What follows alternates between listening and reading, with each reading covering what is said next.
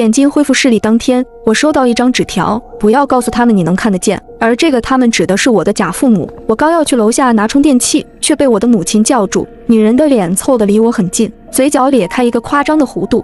小美呀，我才发现你走楼梯的速度比之前快了很多呢，你是不是能看见了呀？妈，我看见了，会和你说的。我在这里生活了3个多月了，自然走得快。女人笑了笑，伸出那双冰冷的手摸了摸我的脸蛋。我还以为小美能看见了呢，要是小美能看见了，可不要隐瞒爸爸和妈妈。等女人走后，我的双腿都控制不住的颤抖，我必须要离开别墅。突然我听到厨房里传来吱呀一声，橱柜的门突然开了一条缝隙，一双惨白毫无血色的手软软地垂了下来。我被吓得面色陡然煞白，这双手的手指上有一个我熟悉无比的黑痣，这是我母亲的手。我双眼通红，浑身颤抖，这双手毫无温度，甚至已经发青，一看就不是活人的手。我的母亲不是失踪了，而是遇害了。这对男女杀死了我的母亲，藏在了这里。这一瞬间，我的第一反应就是跑。当我转过头时，竟看到男人从我对面微笑着走来，他的视线先是落在了橱柜外的那只手上，随后猛地看向了我。小美，你在这里做什么呢？眼睛怎么这么红？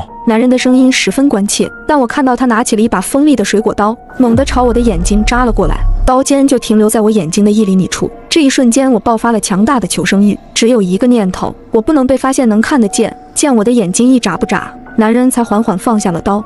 小美，爸来做你最爱吃的红烧肉。男人打开了橱柜，我母亲的脑袋就这样滚了出来，滚到我面前，我差点尖叫出声，但我还是要装作没看到的样子，对男人露出一个微笑。好的，爸。但紧接着下一幕更让我惊恐愤怒，只见男人拉开橱柜，他把尸体扔在了桌台上，我眼睁睁地看着男人举起菜刀，手起刀落，我胃里一阵翻江倒海，同时涌起巨大的悲伤和绝望。我想要离开这里，但却被男人出声阻止了。小美，帮爸爸一个忙，这肉有些难切，你帮爸爸扶着点。他是想试探我的反应，我是绝不可能面无表情地看着男人肢解我母亲的尸体的。我调整了一下呼吸，微笑着说道：爸，我有点累了，想要回去休息一下。男人也笑着说道：那你去休息吧，这里爸来处理就好了。回到房间之后，我再也控制不住自己的情绪，放声大哭起来。我深爱的母亲死了，很可能我的父亲也遇害了。我深呼吸一口气，拨打了报警电话。